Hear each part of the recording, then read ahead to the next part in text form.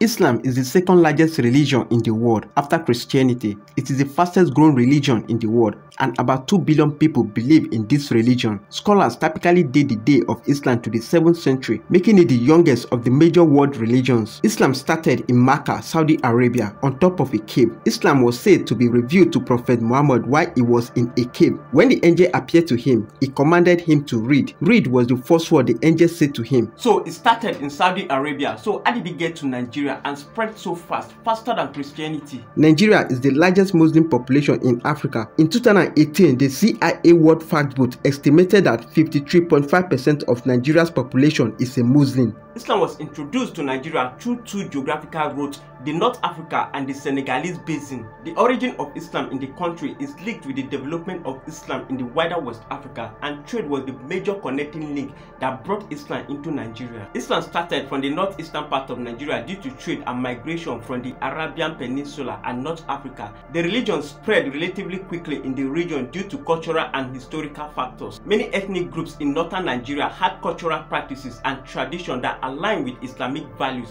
making it easier for Islam to take root and spread through the regions. Islam's growth in northeast Nigeria, particularly in the Canaan Empire, was facilitated by 11th century trade with North African Fezzan, Egypt, and Cyrenaica regions. Muslim merchants settled along trade routes, later preaching Islam to local communities. Ma'im Jimmy's conversion scholar marked the first documented conversion of a traditional ruler. This scholar's descendants became hereditary chief imams of Canaan. In the 16th century, Islam had become the dominant religion among Bono Empire leaders during Eades' Aloma reign, 1571 to 1603. Despite persistence of traditional religions, Aloma introduced Islamic courts, mosques, and Makkah hostel for Kunuri pilgrims. In Hausa land, specifically Kano, Islam arrived in the 14th century through West African Mande Muslim traders from the Senegalese Basin and Muslim trader from the Mali Empire. Muhammad Rumfa, 1463 to 1499, was the first Hausa land ruler to convert to Islam. By the 16th century, Islam has spread to the major northern cities, expanding to the countryside and middle belt upland. Let's talk about the Fulani War that contribute to high conversion of Hausa people to Muslim. In the early 19th century, Islamic scholar Usman Danfodio launched a jihad, which is called the Fulani War, against the Hausa kingdom of northern Nigeria. He was victorious and established the Fulani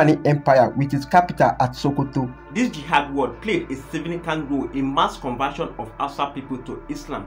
So this is basically how Islam was established in northern part of Nigeria till today, and now is spreading very fast to other parts of Nigeria. So now let's take a look at how Islam started in southwestern part of Nigeria.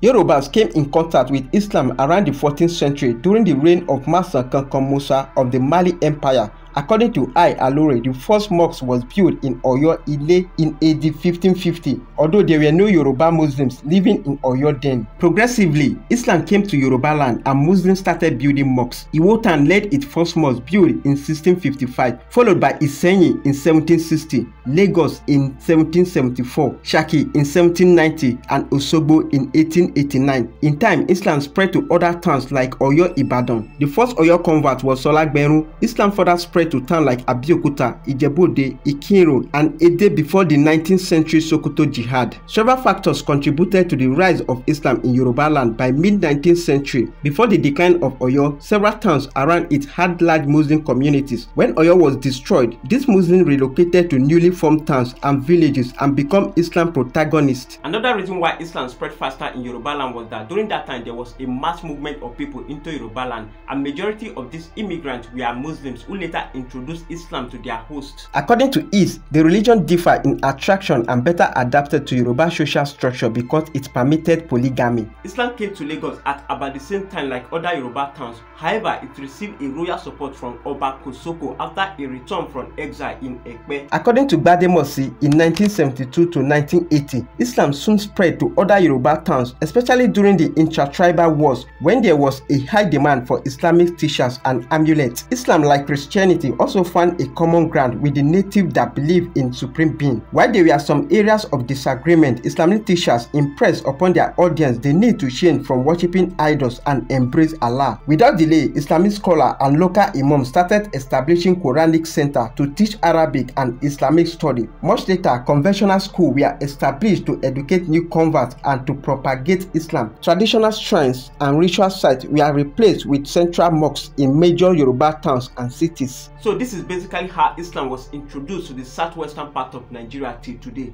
So let's move to the eastern part of Nigeria.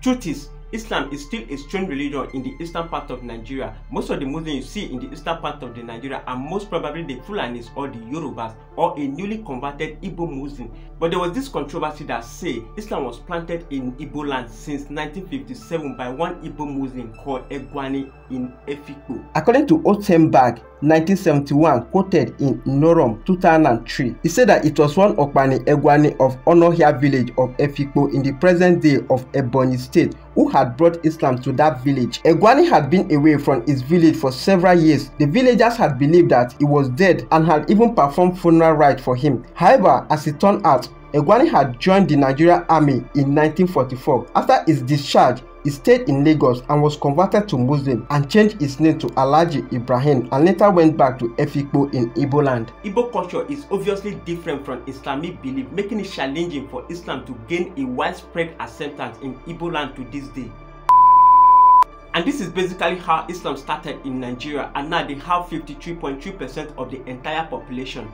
I hope you find this video helpful. If you do or not, please give me a thumbs up, because this video took so much of my time to research, script, film and edit.